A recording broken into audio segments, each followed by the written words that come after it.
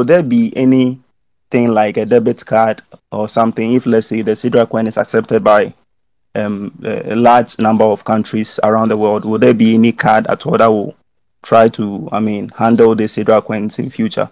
I think that's the main question I have.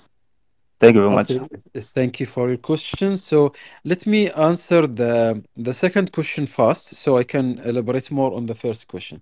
So we are working on our scheme, on our credit card scheme, and we will also announce it, and everyone in the community will have the chance to buy shares in this project by swapping his Sidra coins to this. We called it Sidra Pay project, where you will have a card, and this card is alternative to American Express, Visa, Naps, Mastercard, Diners, and other instruments which are using interest based.